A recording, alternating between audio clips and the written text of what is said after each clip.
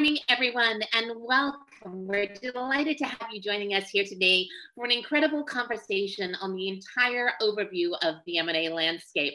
Before we get started, I have a few things that I would like to share with you. First and foremost, my name is Nicola Corzine, and I'm the founding executive director of the Nasdaq Center. If you are joining us for the first time today, we're so thrilled to have you with us. And if you don't know, the Nasdaq Center is an independent nonprofit with a mission to really accelerate access and equity in the field of entrepreneurship and really help entrepreneurs from all over the globe realize their maximum potential and grow. Now, as you may have seen in today's chat and in our opening video, we've recently launched a massive movement around mentorship.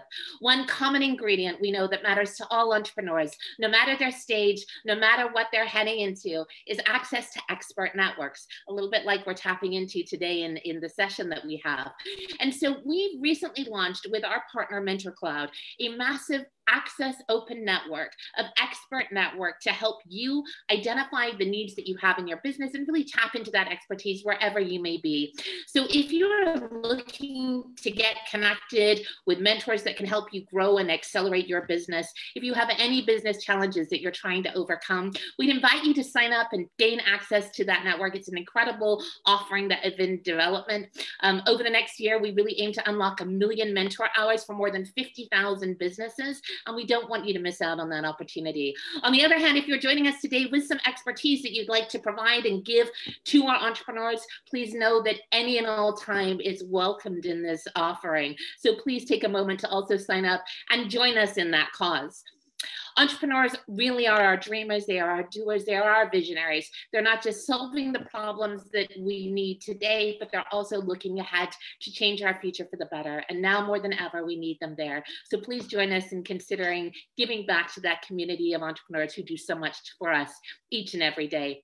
Now, we are going to be opening up for live Q&A at the end of each of our panels that we're doing today. So please make sure that you submit your questions at any stage throughout today into the Q&A that you'll see at the bottom of your screen. None of what we do here would be possible without the incredible generosity and support of our amazing sponsors and supporters of the center. So to Nasdaq, Lehigh University, Bank of the West, KPMG, Wilson Sonsini, Woodruff Sawyer, BPM, and NZTE, thank you so much for all you do for us and for making this great content available for entrepreneurs around the world. I'm going to launch a couple of polls really quickly before we get started with the market update. And this is something that we do at the beginning of every single session. The first poll that we launch is really to get a quick pulse check of how our entrepreneurial community is doing. Ever since we've been virtual for over a year plus now, we really wanted to first take a moment to pause and say, how are you? How is your wellness? What more can we be doing in support of you? So I'm going to launch this very first poll, and it just asks you from a quick gut check, how are you doing today? What is going on for you? I really want to get a quick pulse check as to how our entrepreneurs are faring in these incredibly unique times that we've all been through in the last year plus. So I'm going to give everyone a chance to just complete that. Not surprisingly, given the topic at hand, and also I think the state of the state, we're seeing a nice healthy dose of optimism, but still many of you who understandably are working through surviving some anxiety out there and still understandably a little fearful. Wherever you are, we appreciate you sharing this information. I'm going to go ahead and share those results really quickly. Now, the next poll that I'm going to launch is helping us create the programs that matter the most to our entrepreneurial community. We don't actually build anything with a sort of a one-size-fits-all approach at the center. We constantly pulse our community to say, what's keeping you up at night? What do you need help with? What are your biggest struggles right now? And then our amazing program team here go ahead and create those programs, bring in the experts that can really help you get unstuck from those business challenges. So how you respond to this question is actually going to drive forward programming at the center over the next 8 to 10 weeks. So we'd encourage you, share honestly and earnestly, what are those big challenges that you're facing right now, and how can we help you get unstuck from those issues? And you'll see those responses in just a second, but most importantly, what we hope you'll be inspired by is seeing the programs that we put forward over the course of the next few months that really aim to help you get unstuck from those issues. Now, the last poll that I'm going to be sharing is one that basically just asks for your quick, honest feedback on what is the most important side of the house that you're trying to learn through today. So what side of M&A are you looking to learn from today? Is it going to be the sell side? Is it going to be the buy side? Our panel is going to try to be nimble and make sure that we are answering as best we can and providing you with as much insights as you would like to have on both of those equations. But if we see a higher sensitivity to one side, then we'll certainly adjust some of the questions and some of the areas that we expand into today. We got a lot on both, not surprisingly. And I guess on the independent side, I'm seeing a little bit more higher on the sell side than on the buy side for this panel, which makes a lot of sense. So I'll end that poll. I'll share those results. One last quick housekeeping item before we get started, and that is just a really quick overview of the agenda today. If this is your first time joining our half-day M&A session, we're going to be kicking off the program with a market update and overview, and then we're going to do a very quick 10-minute break before we transition into our second session, where our panel is going to be really sharing the operational strategy for A to B for early to mid-stage founders. Then we're going to do another quick 10-minute break, and to round us out, we're going to come back with our last session, really focusing on growth through acquisitions. That's going to be the buy-side overview and the insights. Now, please note that the same Zoom link that you entered today will be true for all of the sessions that we're offering today. So when in doubt, just go straight back into the Zoom link that you're on right now. And so without any further delay, it is my absolute pleasure in giving a very, very warm welcome to our first presenter to share the M&A market update. Joining us today is Mihir. He is the Managing Director and Co-Head of KPMG, Corporate Finance, obviously at KPMG. Mihir, welcome. Thank you so much for joining us and sharing the update. Thank you. Thank you, Nicola, for having us. And again, thanks to Nasdaq for organizing this wonderful event. I'm going to share my screen and let's see.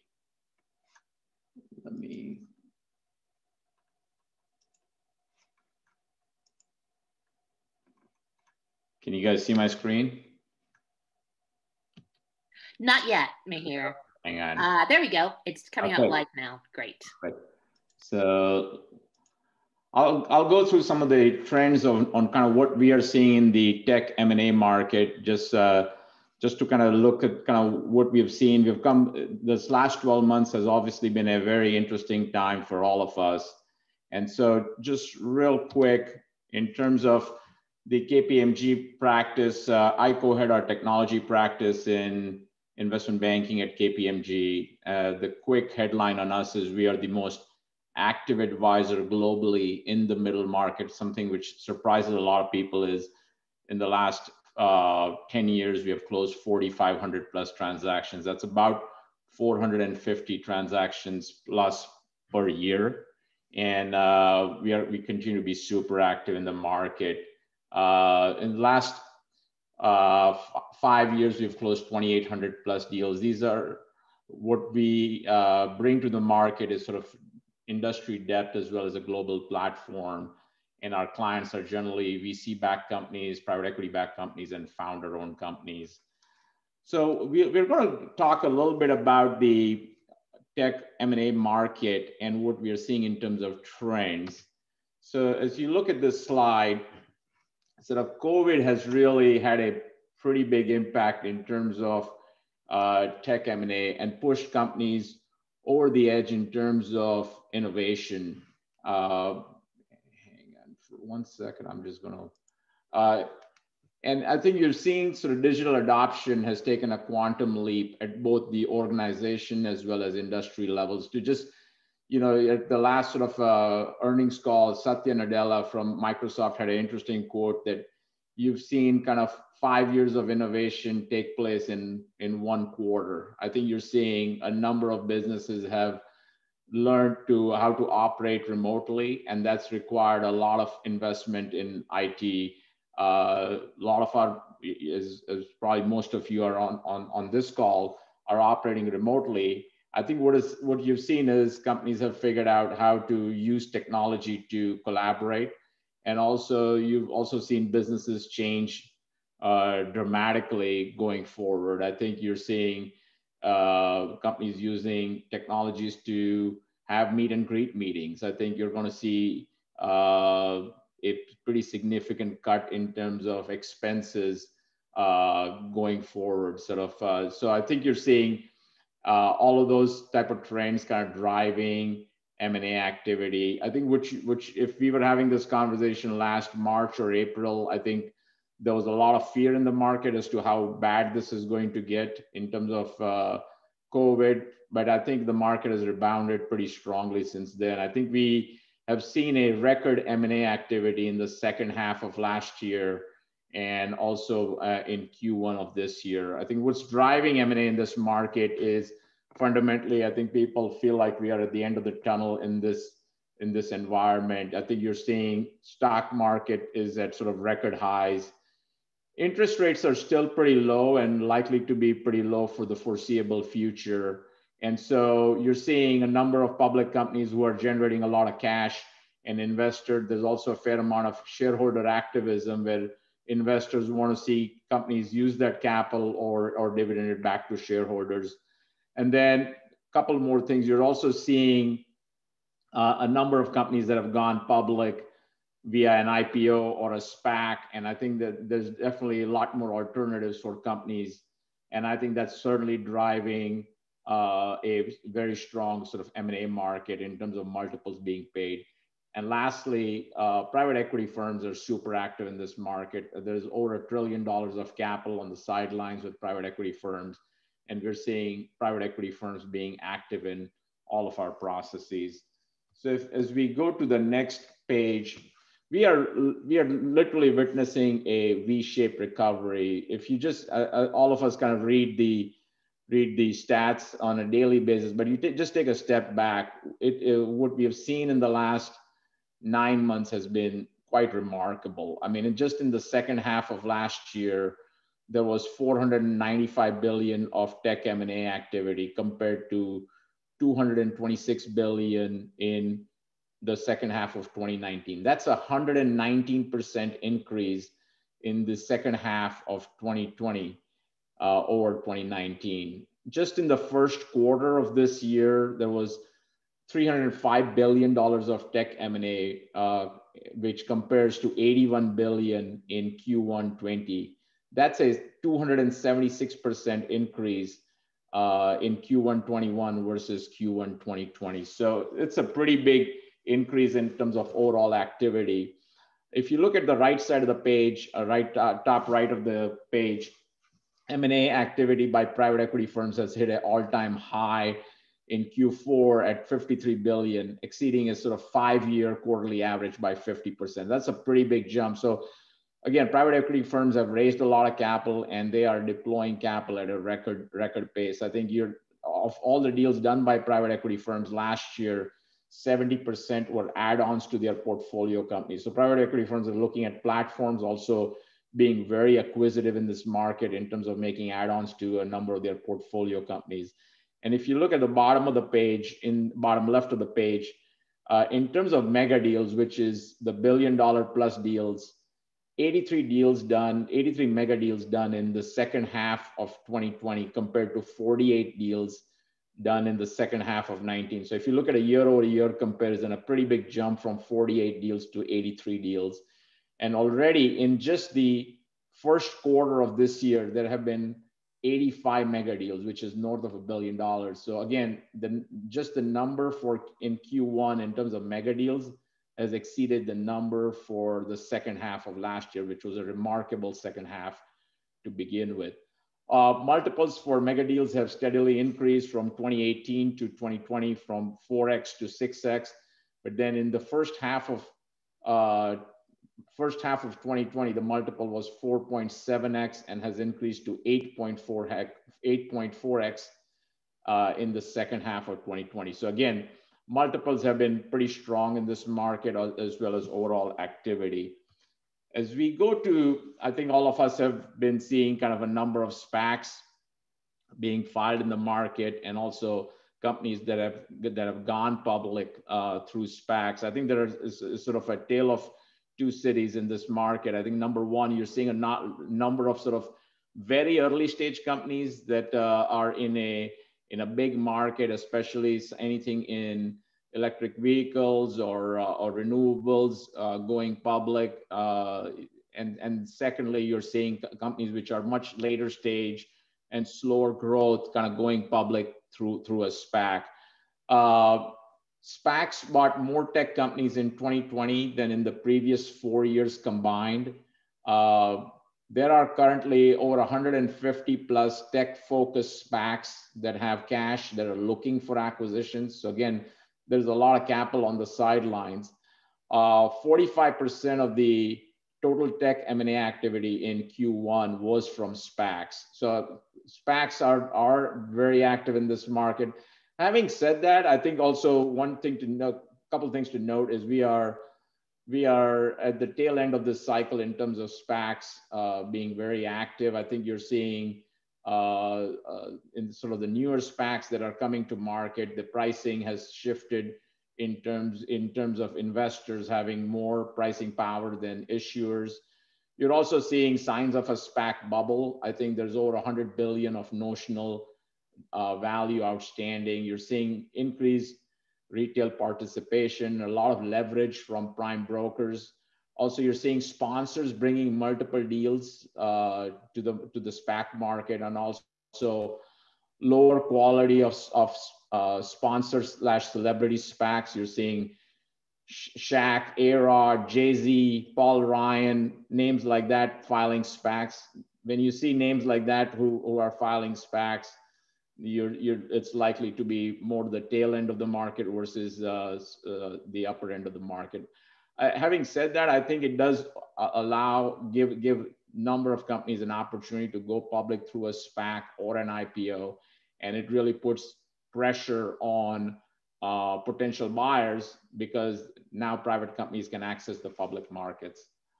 So it's been a very active market in terms of SPACs. Let's talk about some of the key subsectors as we go through what we're seeing in the market. And application software continues to be a pretty big portion of overall tech M&A activity. I think what's driving the growth in application software is companies have an increased need for providing access to data from anywhere. And that's driving a significant growth in terms of cloud adoption. 90+% of the companies are already on the cloud. You're seeing cloud data centers processing close to 95% of the workload. So I think in this environment, you're seeing companies have a need to provide access to information to their end users anywhere. What that has done is in terms of the M&A activity in application software, in the second half of 2020, we saw $128 billion in M&A activity compared to $21 billion in the second half of 2019. So that's a 6x increase in just the second half of last year. That's a pretty big increase. So we are seeing a number of companies being very active in this market, as well as private equity firms. Just a couple of notable transactions. Salesforce acquired Slack for $28.4 billion last year at 36 times revenues. That's a very big multiple and a very sort of game-changing transaction with Salesforce acquiring Slack. We also saw Thoma Bravo acquired RealPage for $10.2 billion at 9.4 times revenues. Again, if we were having this conversation 5 years ago, most people would have said private equity firms would never pay 9.4 times revenues. I think in this market, you're seeing private equity firms almost act like strategics, where if they find a good asset, they're going to pay the right value.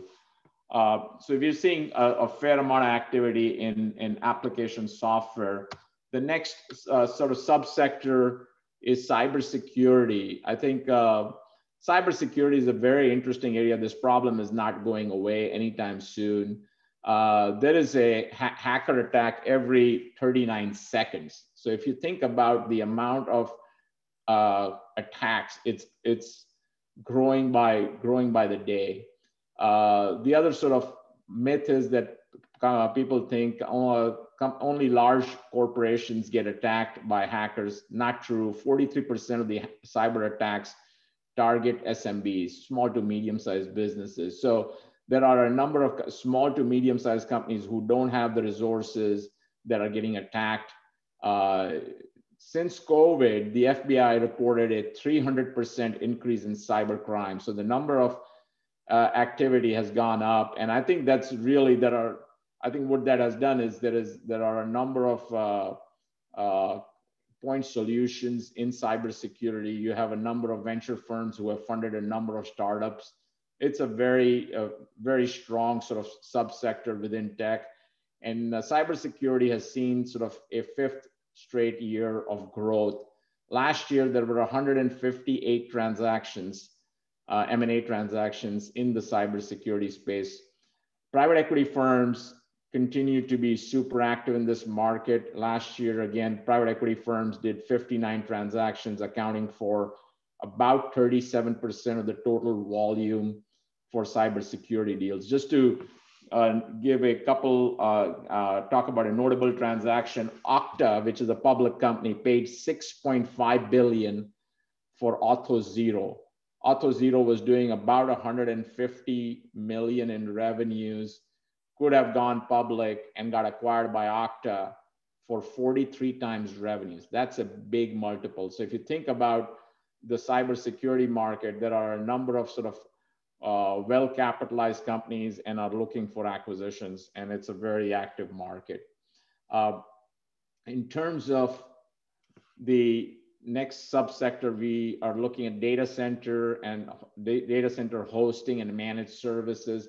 I think as you look at the acceleration of digitization, that's really accentuated the needs for hyperscale. I think if you look at the amount of data that's being generated, it'll be about 175 zettabytes by the end of 2025. That's increasing at 61% CAGR. And if you look at all the data data is basically doubling every 7 months. So if you look at the growth in data, it's really increasing the need for edge computing. And I think you're seeing, as a result, a number of acquisitions in this category. You're seeing a rise in the acquisitions of managed services companies by cloud enablement companies, and a consistent uptick in aggregate deal volume since Q1 last year. In terms of notable transactions, EQT, which is a private equity firm based out of Europe, acquired EdgeConneX for $2.5 billion, a pretty big transaction in this space. And if we continue to see pretty strong M&A activity in this market. The next subsector where we're seeing a fair amount of activity is IoT. If you look at the overall sort of IoT market, there will be about 28 billion connected devices by the end of this year. There is a significant need for data analytics. As you look at the amount of data that's coming from devices, companies want to get more insights into what to do with the data and how it can drive sort of better outcomes for end users. What you're seeing is, in terms of drivers for growth within IoT, there is the rollout of 5G and a shift towards Industry 4.0, which is driving IIoT, industrial IoT deployment. I think there's a pretty big sort of move towards using IoT for commercial deployments.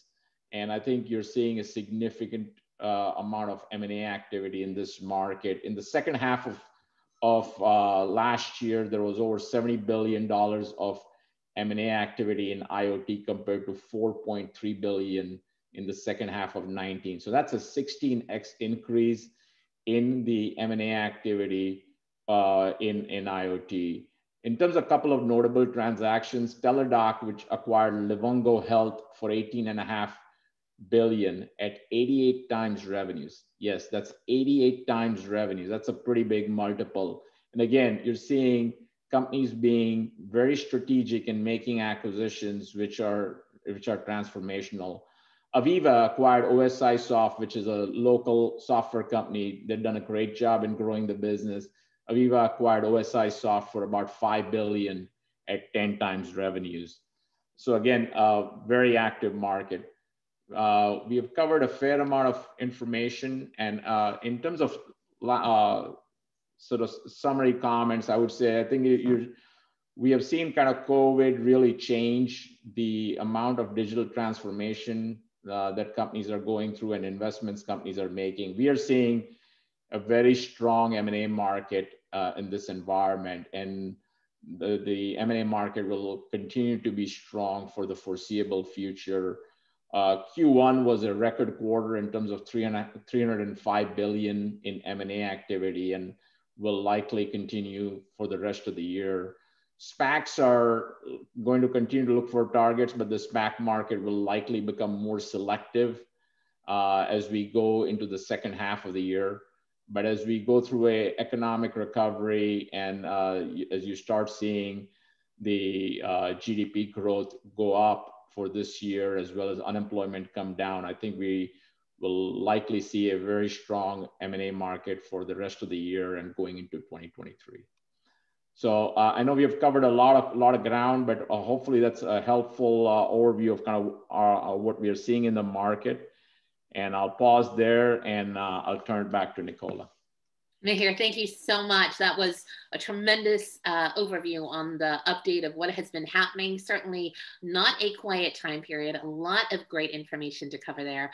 And I think our panel up next is going to be able to dig into some of those remarkable statistics and multiples that you were sharing. So at this point in time, I'd love to introduce to everyone joining us today our amazing expert panel that we have. We have Andy, partner at KPMG, joining us, Kathy, a partner at Wilson Sonsini, and Emily, partner of the National Group Leader, M&A Insurance at Woodruff Sawyer.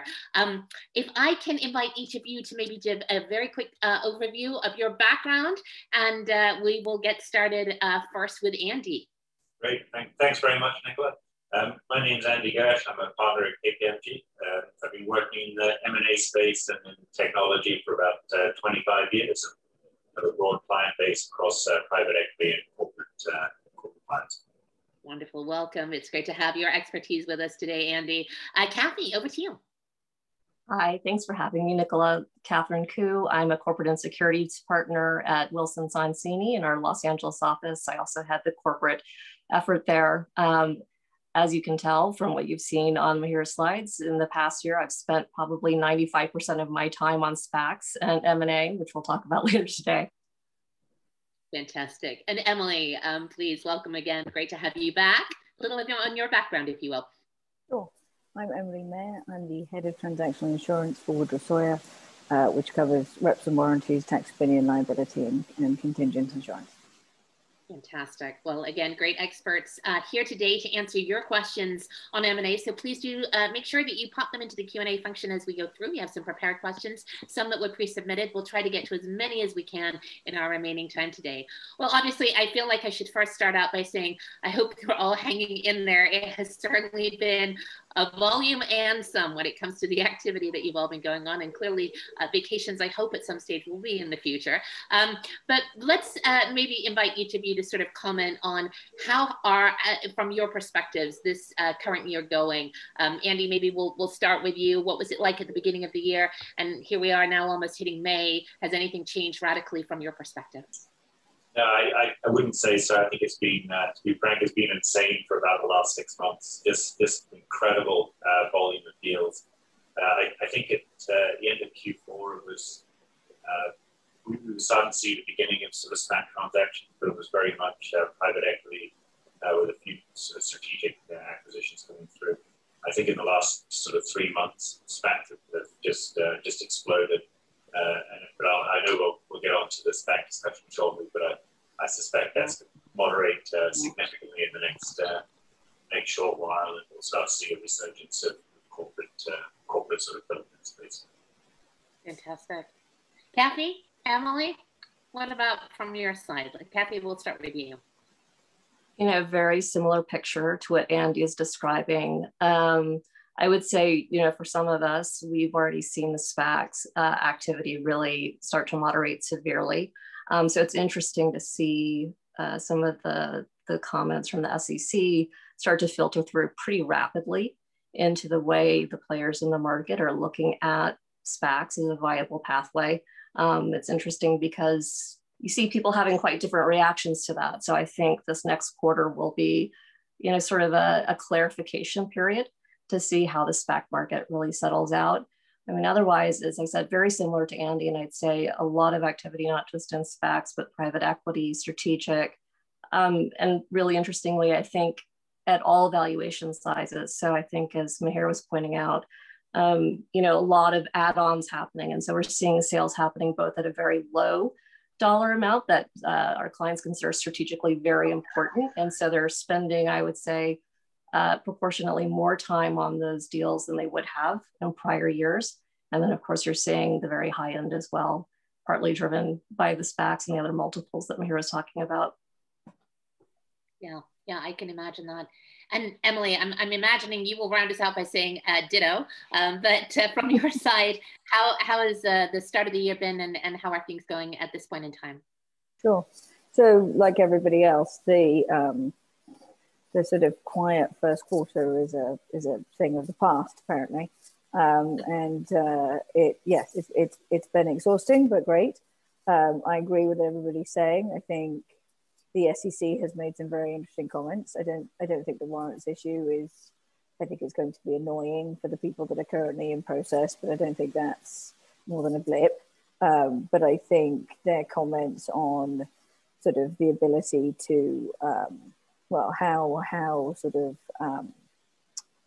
how people are going to view the ability to sort of forecast and the ramifications of when those forecasts fall short is going to potentially have a very big issue. And I think what we're going to see is what's going to happen when those forecasts fall short is going to sort of be a big impact. And I think I don't wish to pick on one particular person, but the Shack SPAC, I think that Mihir referenced is a sort of not the fourth horseman of the apocalypse, but it's not necessarily a good sign. So I do think that will change, but I don't know that it'll necessarily change in the next quarter. But I do see the same thing that other people are saying, that it's sort of, we're moving away from the sort of extreme bubble that we were seeing in the first quarter. Yeah, and everyone has sort of shared comments already on what SPACs has been doing in the M&A domain, and obviously hot off the press today seems to be unfolding really in real time. Are there any other considerations that are in anyone's visibility right now around considerations of SPACs and M&A for this upcoming quarter as the one that we're heading into? Anything that anyone would share as sort of, be mindful of this, or we're starting to see a shift on this size or strategy? Andy, Kathy? Andy, why don't you go ahead? Yeah, I think that the SEC pronouncement is very interesting. And I think that maybe just to give you some background, what the SEC's come out and said is that we think the classification of warrants is incorrect in documents. And what that means from a reporting perspective is that SPACs who've published financial statements will now need to restate. Now there's two accounting firms who audited 90% of SPACs, Markham and Witham, and they just don't have, they may have, I can't speak for them, but I suspect they are challenged in their capacity in being able to restate. So you now have a situation where the SEC may prevent SPACs who've announced deals and also SPACs who've got listings but haven't announced deals from actually closing those transactions until they restate. And I think I know from there was discussions, or there's daily discussions, I think, between the SEC and the big four accounting firms and the smaller accounting firms as to how do they resolve this issue sort of as expeditiously as possible, but still meeting the terms of the various, I can't remember, it's the 33 or the 34 Act sort of requirements.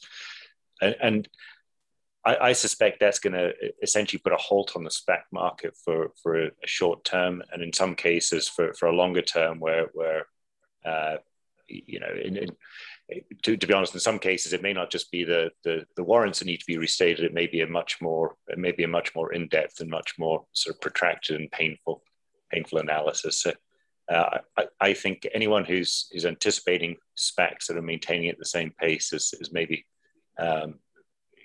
overly optimistic or extremely optimistic, but I think it's going to give us a break for a couple of months at least, albeit the accountants restating maybe the level of work may shift from M&A to restatement specialists on the legal and accounting side. An incredibly helpful background, and certainly good to know where the bottlenecks and considerations may be flying in the SPACs domain.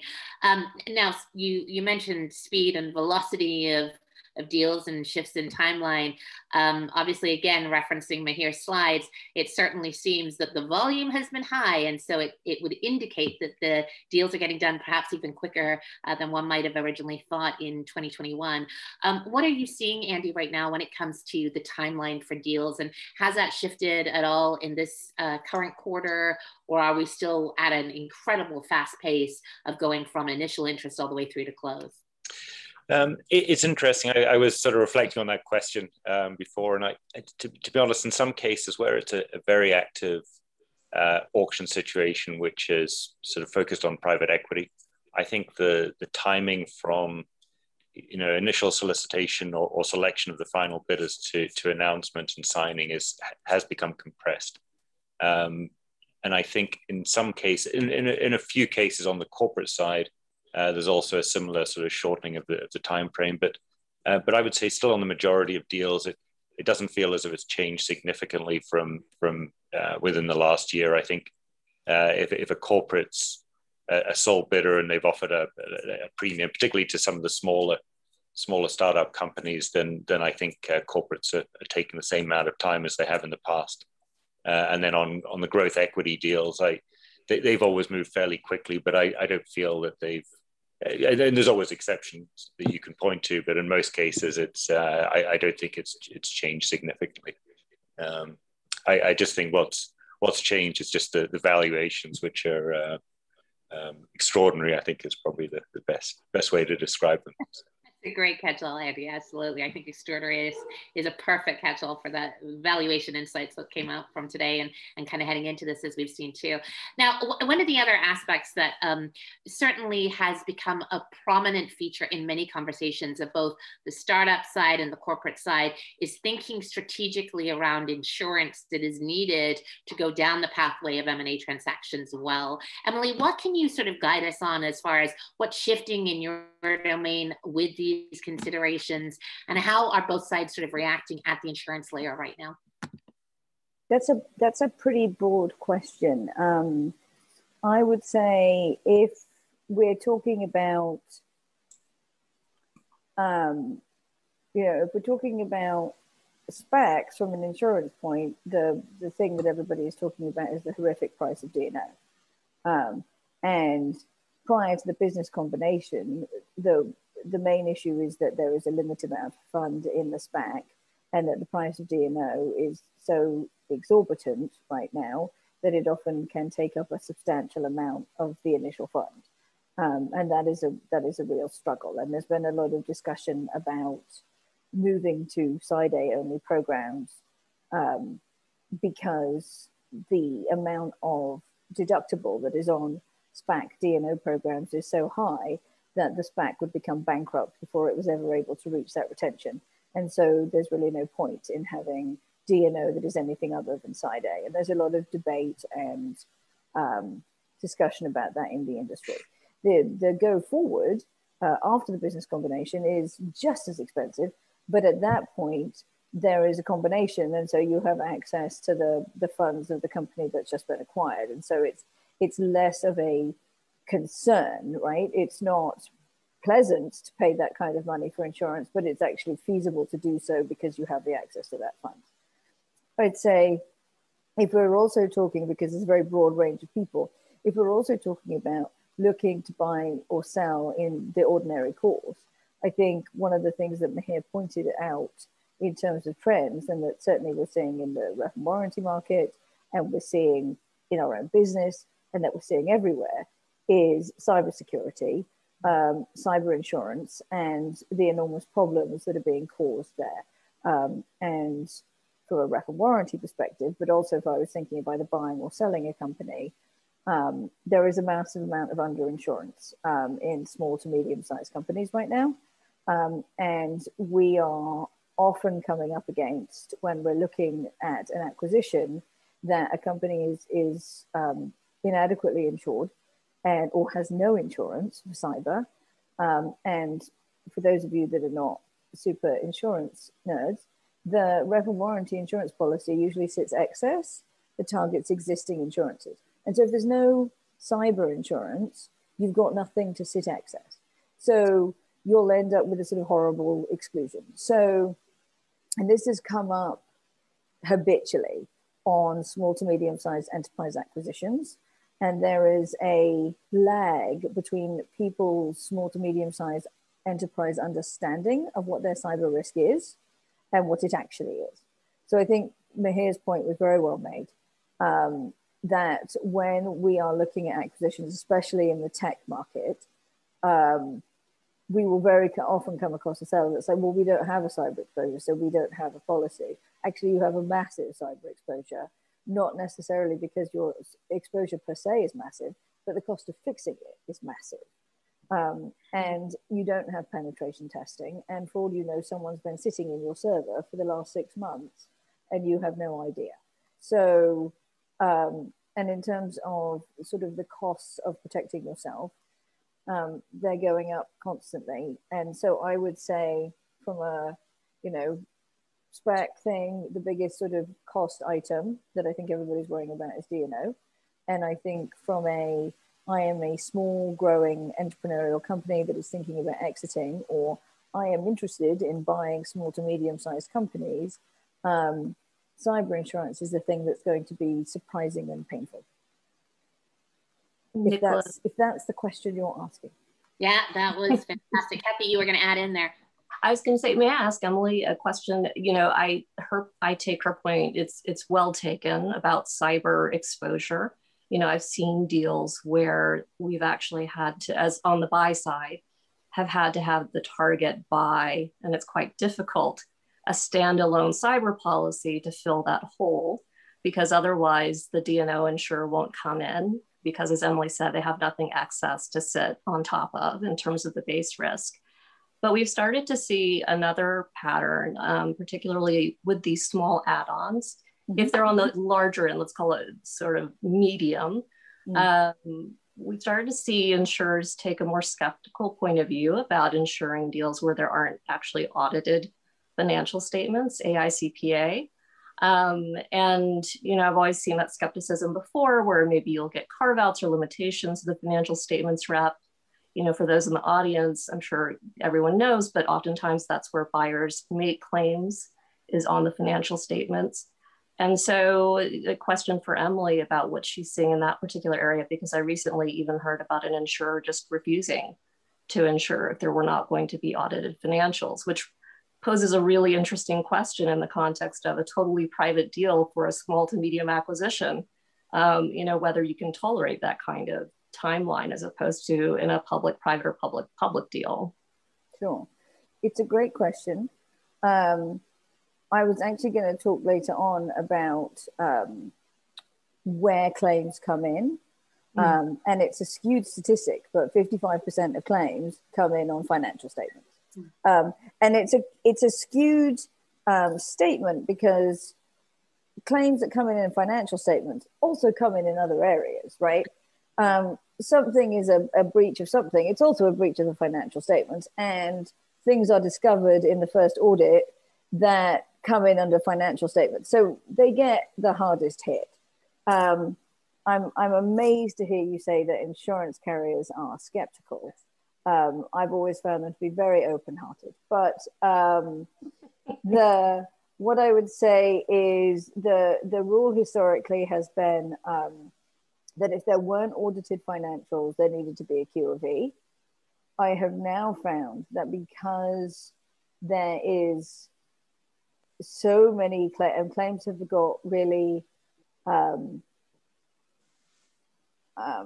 extreme is the wrong word. Basically, the market has done very well for a number of years. We are now getting to a place where losses are exceeding premium for the first time. And most of those are being driven by financial statements claims. And so even when there is a Q of E, there are certain underwriting markets that will still not touch unaudited accounts. Now, those I'd say are few and far between. The vast majority of markets will still cover unaudited if there is a Q of E. If you do not have, and we're going through this right now with a company, they did not have audited financials, and they did what was essentially a Q of E internally.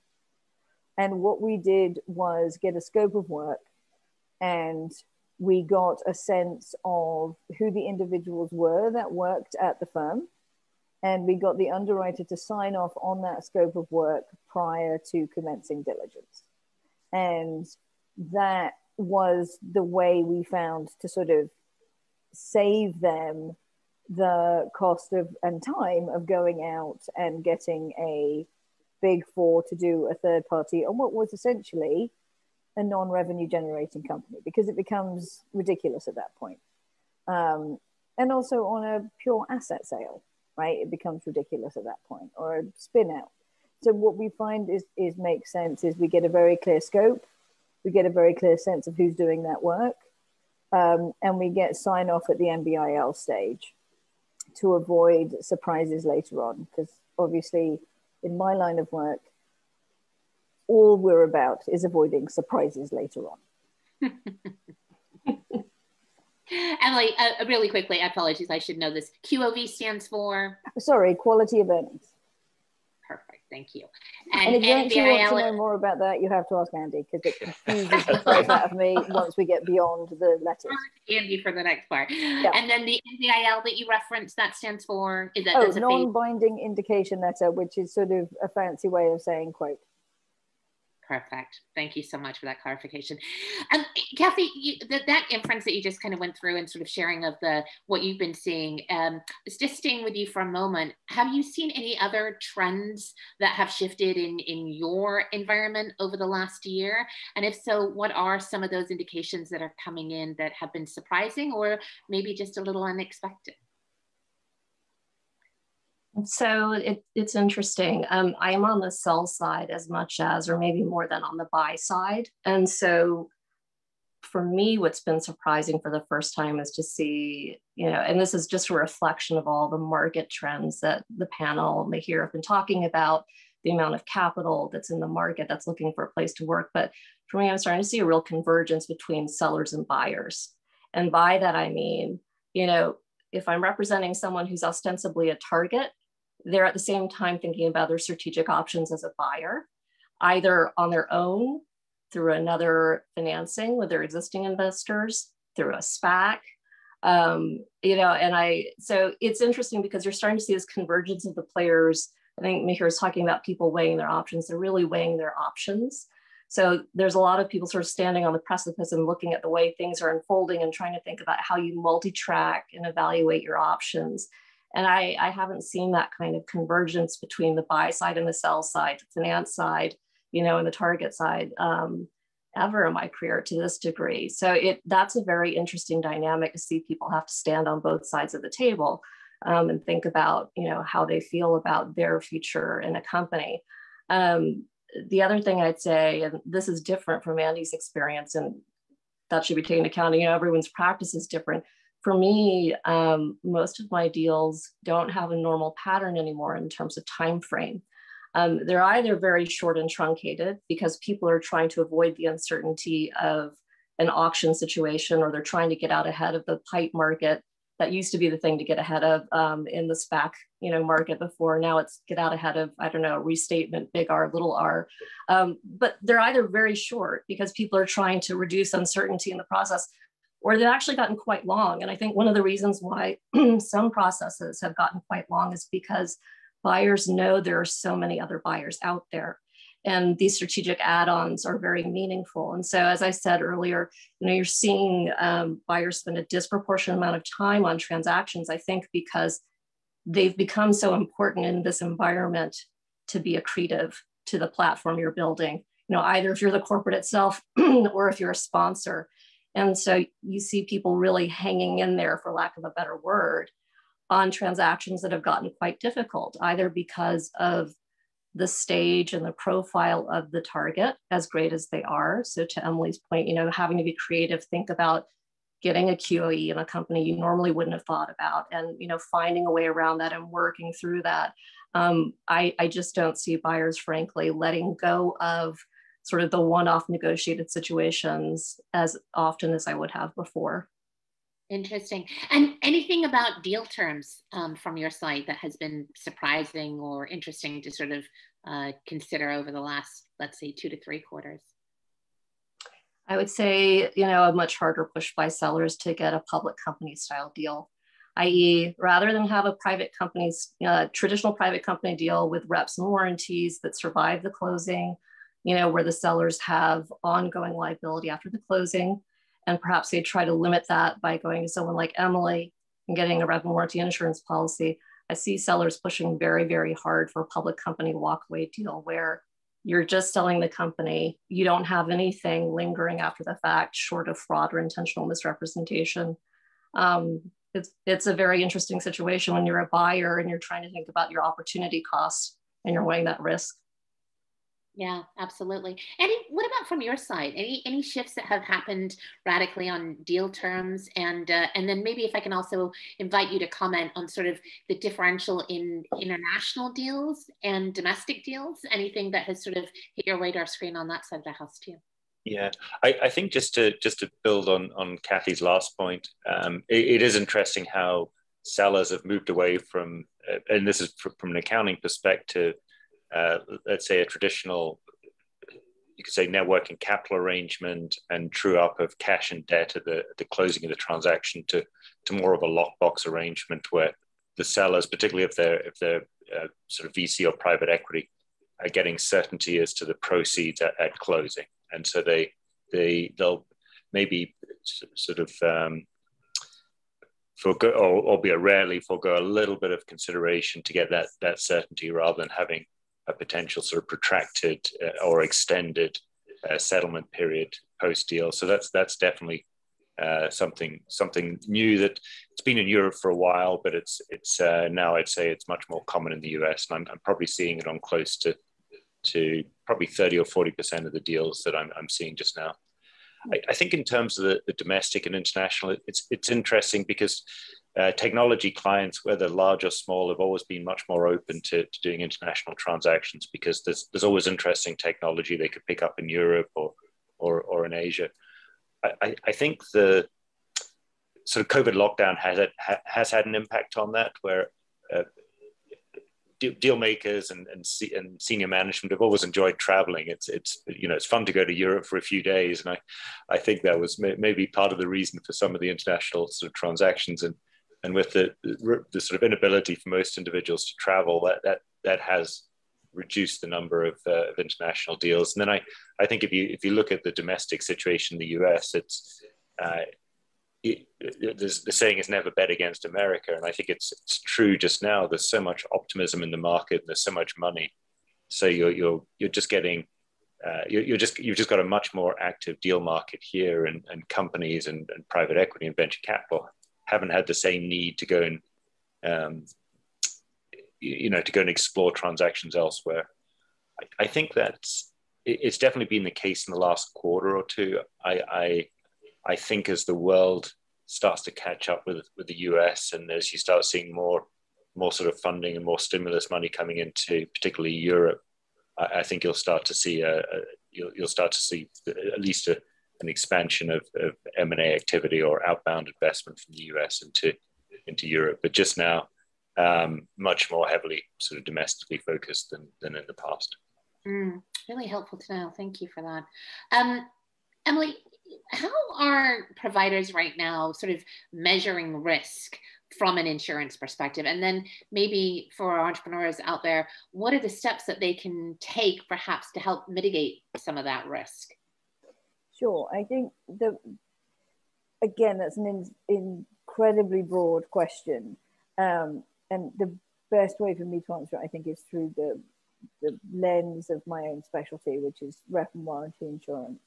I think, as I was alluding to earlier, if we look at, in terms of buying and selling companies, if we look at sort of where claims are coming in terms of industry and where they're coming in terms of breaches, in terms of risky industries, in terms of which industries are producing the most claims from breaches of workers' warranty insurance, sort of recently. And this is sort of pre-COVID and into COVID. I would say what we're going to start seeing, because there's always a time lag, but it's predominantly financial services, then technology, then we've got healthcare, life sciences, and then manufacturing and retail are way down. So it is, and if we look at what is causing those, and this was interesting to me, as we were discussing earlier, financial statements is, you know, miles ahead of everybody else, but that is not fair. Then we've got things like employment benefits, compliance with laws, which is a massive scope. Intellectual property and tax are pretty high up there. Material contracts are particular concern and are being looked at very strongly in the COVID era, because that is where you see COVID showing up, right? Because that is around your suppliers failing to be able to meet supply. It's your buyers suddenly not being able to buy anymore. So I expect to see more of that. Environmental, operational. What was surprising to me is 14% is fundamental. And I always think of fundamental as an almost non-existent category, because while it is a catastrophic problem, it's usually straightforward to diligence. What I think is behind that number is there is a creep, in my opinion, towards other things being pushed into the fundamental bucket. So I think that is where we're seeing things like, you know, compliance with laws and IP being sort of shimmied into fundamental. Otherwise, that doesn't make sense to me at all, because if you can't work out whether you own that, someone can't work out whether they're being sold something that's actually been owned by someone or not, we have a bigger problem. So I think, and I have a bridge that I would like to sell you. So I think, you know, if you are looking to sell, or if to understand the process, when an underwriter is looking at rep and warranty, they are looking at two things to work out whether you are risky or not risky. They are looking at the SPA to work out who is the skeleton of the SPA is the skeleton of the risk. Who's going to get blamed if something goes wrong? How is that loss going to be defined? Who's going to be on the hook, and how ugly is it going to get? And that they're going to find that out from things like the definition of loss, how big is the materiality scrape, is there a knowledge scrape, this sort of thing. And that and the reps themselves, and that tells them who's got sort of the stronger position, and it tells them if something goes wrong, who's going to get in trouble and what it's going to look like. And then they do diligence on the diligence. So they see how hard the tires have been kicked to see that all of the skeletons that should have been found, and that they're only on the hook for that which is genuinely fortuitous.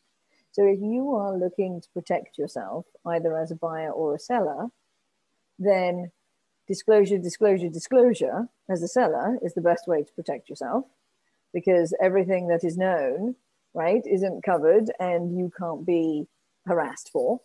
And as a buyer, I suppose the opposite, but I shouldn't say that. But,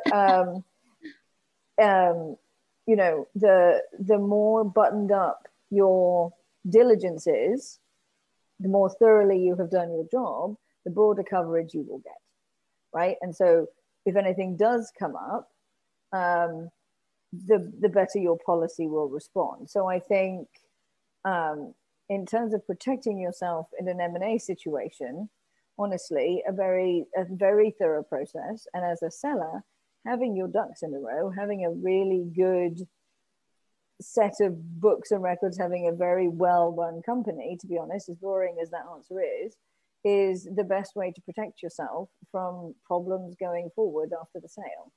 Not an exciting answer, but I think probably the truth. Yeah, well, but it's great tactics all the way around, right? Because the intentionality of the exit drives the process and the policies and the considerations much earlier than the transaction date. So yes. I think what you're suggesting along the way is don't wait to the 11th hour to try to make it all work. Start a lot earlier in order to really guide that in those kind of outcomes and those kind of offerings, right? Right. It's always the problem. Oh, sorry, go ahead. No, you're good. Go, Emily. The problem is always when you can't find something to prove that you've done something. Yeah. So when there's a bit of paper missing because somebody didn't file it, or you can't find the record of something, that's when we have an unsolvable problem. So, it is the Kathys and the Andys of this world that will give you the advice and help you remember to save the right bit of paper in the right place, or just save it for you. Just let them save it for you. That's perfect. Kathy, I think we can look at individual transactions, many of which were called out on that initial market landscape as really interesting, and obviously a lot of curiosity that would love to know, fly on the wall, what was going on behind the scenes around some of the deal terms that were going there. But from your perspective, do you think deals are actually normalizing more in 2021? And as far as the uniqueness of the deals, how is that sort of unfolding as we look ahead to this coming quarter? I guess your guess is as good as mine. It's not the right answer. I actually don't see things normalizing very much in 2021, but the reason why I don't is because we talked earlier about how it feels to me, for my particular client base, where there's a lot of both buyers and sellers, investors and issuers, standing on the precipice and looking at all of the optionality and trying to figure out the right path, particularly when many of those paths are in flux, right? de-SPACs, for example. And which is just to say, in that kind of situation, which is highly dynamic, people are trying to figure out what comes next. People are going to make very different decisions based on their predictions about how things are going to normalize or not normalize. And I think in a way, so that's my way of saying, I think there's going to be a lot of fomentum froth to work through before we get to a place that we would call normal. I mean, we're in a situation, and not to keep going back to de-SPACs, but I think they're the clearest illustration in the present moment. In the last week and a half, I've heard everything from, don't worry, things are going to be fine. A de-SPAC is still the fastest way to take you public while also achieving, a strategic acquisition, to don't talk to me about a de-SPAC. I've spoken to my banker and it's a 4-letter word the way it was 10 years ago. And so when you see that broad span and you think about all the incremental decisions people are making in between, I mean, it's such a broad span, right? I think of normalization as the span is fairly this wide and you're making incremental decisions, but we're in a very different environment. So to answer your question, your first one, at least, no, I don't see things normalizing, at least not in the next quarter. And it feels as though for the rest of the year, given the amount of capital pushing into the market, it's going to continue to be very, very active, and therefore, from my point of view, not normal, because everyone's jockeying for optionality and opportunity. Yeah, that's a great segue. We've had a number of questions that have come up into the Q&A, and rather than wait for a few more minutes to sort of address them, I would like to take maybe just a minute or two to go a little deeper around the SPAC issue that has obviously come in. And the questions really are around trying to understand the impact on M&A transactions where a company may have already gone through a SPAC merger or is looking to acquire a private startup. From your perspectives, Kathy, Emily, would love to invite you. What are the considerations around this specific SEC announcement that has come out with the SPAC issue? Kathy, do you want to start? Well, so there've been so I'll sort of take the accounting point and put that to the side, because I think Andy gave a really good assessment, from my perspective on the real impact of that. I think, Acting Director Coates coming out and speaking to the securities law implications of being in a de-SPAC transaction to go public as opposed to an IPO, where essentially he said, people are focusing far too much on the differences as opposed to seeing the commonalities, which is at the end of the day, one way or another, you're going to be speaking to a market of potential investors. You're going to be public, in that particular forum. And therefore we are going to be applying a very close eye to your disclosures and whether you're giving investors the appropriate amount of information in order to get to the place you want to be, which is to be a public company. I think, and I'll say this, I think hopefully that will crystallize for people what some of us have been saying all along, which is this isn't a shortcut. It's a different path, but it's not a shortcut. And it's frankly a path that is rife with similar risks as an IPO and some very different ones, which aspiring public companies don't fully understand because they're risks that relate to the kinds of fiduciary duty problems and conflicts of interest that you really tend to see in pure play M&A as opposed to an IPO. And so, it's quite important that companies who are thinking about different paths that may include a de-SPAC do speak with lawyers about how different this path is from an IPO, in addition to the fact that they are not escaping IPO, like consequences from an SEC point of view. And my understanding, and maybe because I'm not a lawyer, maybe I'm oversimplifying it, but my understanding was essentially in the SPAC route, it was treated more as sort of more traditional M&A, and that you felt more free to make statements and projections around what you thought you could do, and you can make statements around, we think we'll do 100 million of revenue in the first year. And then when you do 2 million of revenue in the first year, you are not liable to be sued in the same way that you would if you made the same statements in an IPO registration statement. And that if they are going to look at this in the same way as an IPO registration statement, the fact that you've all wandered forth and made these bold prognostications, it's now going to be, it's going to be a less attractive option if, firstly, you don't feel you can just say whatever you feel like saying. And secondly, once you start coming up short, there's going to be a lot of, there's a word for it, something like empty companies, where basically the share value just evaporates and you're left with a big old handful of nothing. And then the bottom drops out of the SPAC market in general because a few have taken a nosedive. I may be being grossly simplistic. Andy and Kathy, explain why I'm being grossly simplistic. No, you're not. If I could just jump in, and Andy, here's what I would say to everyone in the audience who's trying to sort of sort through what we're saying. And this is the most simplistic way to think of it of all. If you're going out and selling the company, or you're going out and you're doing an IPO, in either situation, the management team is going to put together projections for the company's future performance because you want to prove out your business case, support your valuation. And what people think of in an IPO context is, yes, they'll have to prove out those projections with the bankers, but those numbers will never enter the public domain.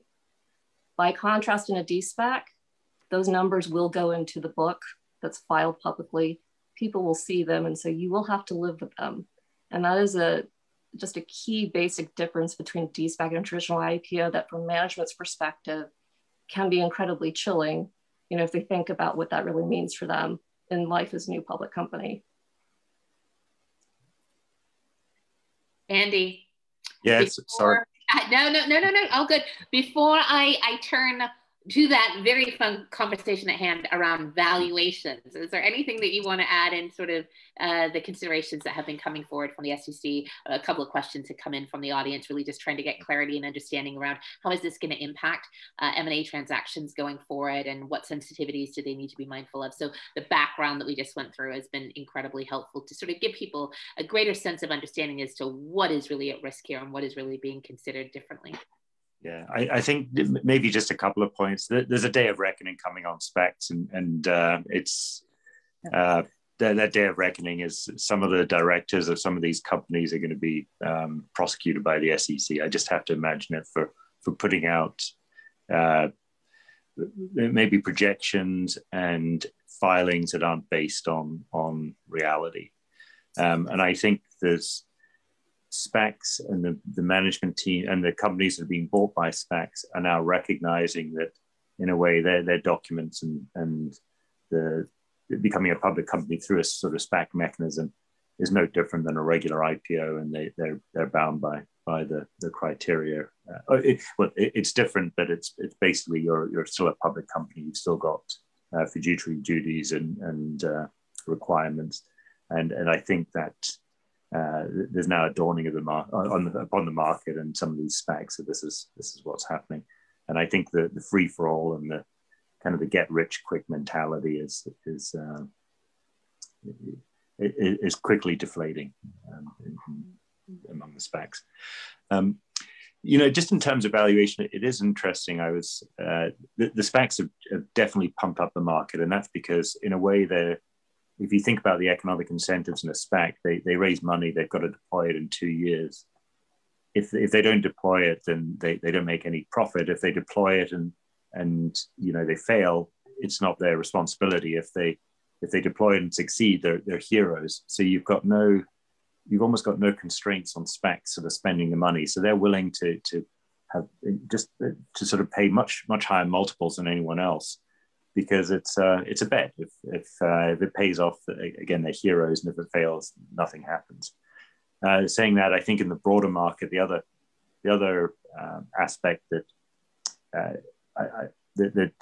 I hadn't really thought about until you start seeing the valuations, is just interest rates are so low, and a lot of the growth in the market, you could almost say over the last 20 or 30 years, has come from a reduction in interest rates and investors willing to take a lower return, because interest rates have crept down to essentially negative interest rates at this point.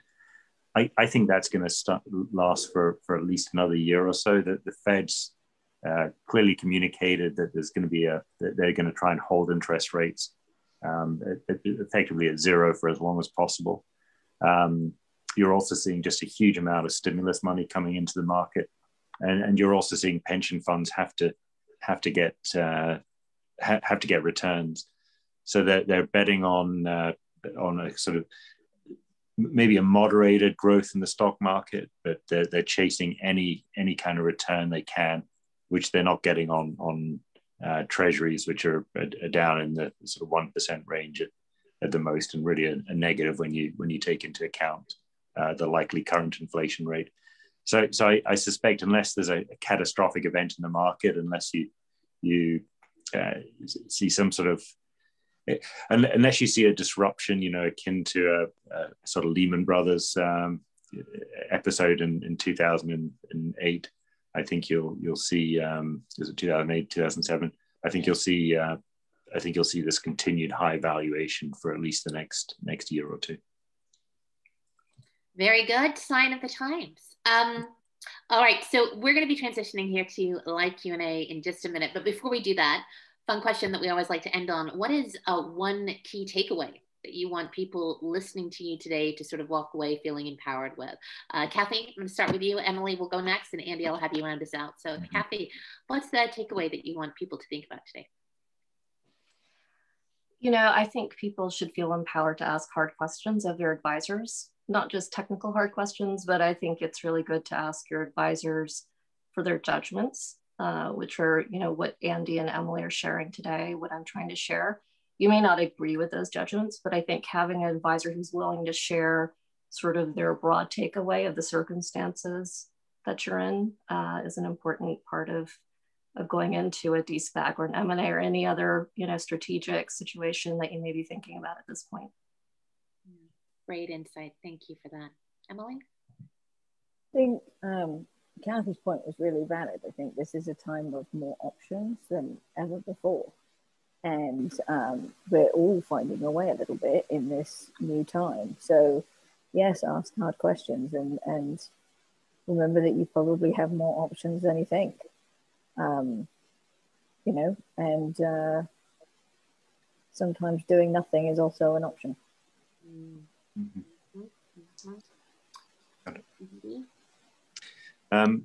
I think it's a very attractive market, and people are making a lot of money, and when there's a lot of money, you get bad actors. And I think if people, whether they're looking at a buy or a sell side transaction, just think about who your counterparty is, and do they have a good reputation? Do you trust them? Can you don't shy away from spending money on background checks with some of the sort of maybe more investigative agencies, particularly if you haven't heard of these individuals before. And I think try not to get blinded by greed. I definitely get the sense that we're going to start seeing more cases of fraud and coming through in the next year or two, just because there's so much money, and where there's money, you'll get bad behavior. Yeah, absolutely. Well, on that insight and advice of like all questions welcome, ask questions of our experts, we're going to try to go rapid fire now for the next 10 minutes or so and really get to as much as we can. So thank you for all of you who have contributed and populated questions. And for those still wondering if I should put that question in, please do. We'll try to get to as many as we can. So up first, Paolo asked a great question around the standard exit multiple in terms of gross revenue, specifically in this case around health tech, but any sort of advice or guidance you can offer around what you're seeing right now when it comes to the exit multiples for revenue valuations. Andy, I don't want to put you on the spot, but do you want to take that one to start with? Yeah, it's. I wish Mihir was still on. He's probably more qualified. What's that side say? I'm seeing it's all over the place. I've got one transaction just now that's supposedly not highly rated. It's going for 8 times revenue. Sort of forward-looking revenue. In other cases, I've seen on sort of private company deals up to 20 or 30 times. So I think it's really just it's a function of how persuasive the seller can be in terms of the growth opportunity and the total market that the particular entity might be able to capture. Interesting. We had another question that was coming in, really looking at guidance on the percentages, and I think this is open to the panel, around what you're seeing of transactions that are acquirer initiated versus seller initiated. I don't know if anyone sort of wants to comment, but I think definitely, Kathy, from your side, there's more options than ever, right? So it would feel like maybe fairly balanced, but is that what you're seeing out there right now? And are there any insights that you can point people to kind of keep an eye on the trends as they're happening in that area? I was going to say, I do think it's fairly balanced, but I think to sort of go back to some of the things I said, there's this gray zone in the middle, the squish zone, where it's actually sort of a mutually fueled thing where a company will receive an inbound and that will start to gestate, the thinking on the board among the management. Okay, we've got this one inquiry, we've got this one person who's been hanging around. What does that really mean about our attractiveness in the market? Do we need to go out and test? And so sometimes the one-off can actually be generative of more of an auction situation that's intended to go broader. And similarly, I talked earlier about compressed deadlines. Sometimes you start off with an auction and you end up cutting it off early in order to go with a one-off, who wants to preempt the auction and having to bid on you competitively. So, I would say fairly balanced, understanding that there's this middle zone where they're really more interactive than they necessarily seem. Fantastic. Really good insights. Emily, a quick question coming in around resources for cyber insurance for small businesses. Anything that you would point to? I know there's some great blogs covered with Woodruff Sawyer. Any other tips and tricks to sort of keep an eye on what to do when it comes to cyber insurance for those, who are just engaging in that process? Sure, I would say, and obviously I'm going to say this, but CyberDan at Woodruff Sawyer actually does a weekly blog where he talks about recent events. And I would start there. I would start with, there are a lot of good, the thing is, it's one of those areas where there is a massive amount of information. And I think it's very easy to get lost. And so I would pick 1 or 2 blogs or speakers that I found particularly interesting, and I would follow them for a period of time, rather than diving into lots of different things all at once. I would also, I would start a conversation. It depends whether your interest is in cybersecurity and consultancy for your firm, or insurance, or getting into the cybersecurity business. But I would say that's a very broad range. So I would pick one or two experts and start listening and sort of slowly working into the topic. If you are particularly interested in cyber insurance, obviously let me know and I will hook you up. But apart from Cyber Dan, I can also reach out to him and ask him who he likes to listen to, because I'm sure he listens to a lot of people, and give you some recommendations for sort of an easy entryway into that world, because it's completely confusing to me. Thanks, Emily, for understanding that daunting task and also for the great resources. Much appreciated. Todd asked a great question, and kind of inviting Andy and Kathy maybe to sort of think through. Can you talk more about how private deals are structured without a working capital adjustment? Are there debt liability caps? And for those public company style deals for private companies, are there escrows, or are there truly no recourse other than R&W insurance? Andy, Kathy, whoever kind of want to take that, but I think that's a lot in there to unpack. Well, why don't I start with the escrow question, and then we can back into Andy, the question about the working capital. When I say public company style deal, I mean a true public company style deal, which is the reps and warranties expire at the closing. And so the only remaining liability for those reps and warranties would be if you had committed fraud or intentional misrepresentation. Now, as in all things M&A, you can see some very slight tweaks. So for example, maybe fundamentals will survive and nothing else. And then the question becomes, as Emily alluded to earlier, well, what's really fundamental? Were you going to squeeze in there, depending on whether you're a buyer or seller, that wouldn't necessarily be picked up in that traditional term of the word. But when I say public company style deal, I really do mean it's a walk away from liability on reps and warranties in the document. And then just in terms of the working capital, when you refer to a public company deal, if you think about it, you buy a public company for X dollars a share and you get what you get and you don't get upset. In a way, for private companies, how they sort of structure it is let's assume you've got a deal that's going to close on June 30th. You buy the company as of December 31st, as an example. And you value your debt, your cash, your net working capital as of that particular date.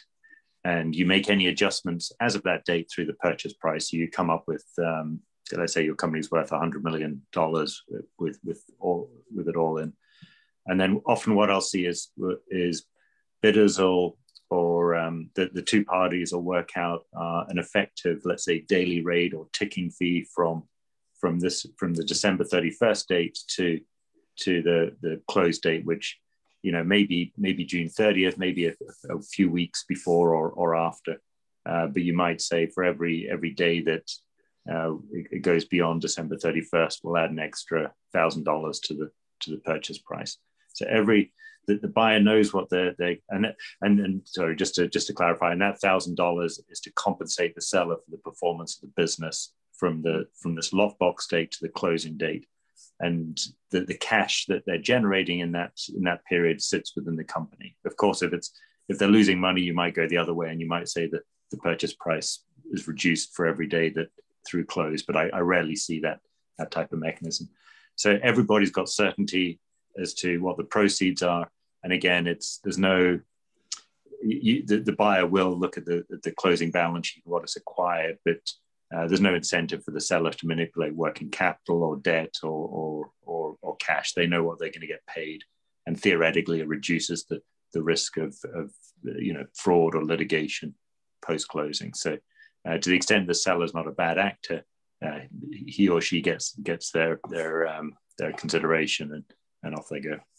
Really helpful, Andy. Thank you, and Kathy, both for those insights. Question had come in sort of trying to understand any stats around those categories that have been considered high risk areas. Emily, don't want to put you on the spot, but anything that you can kind of articulate, Kathy, anything that you can kind of call out around what that means and what is included there and how often it happens? Do you mean the industries?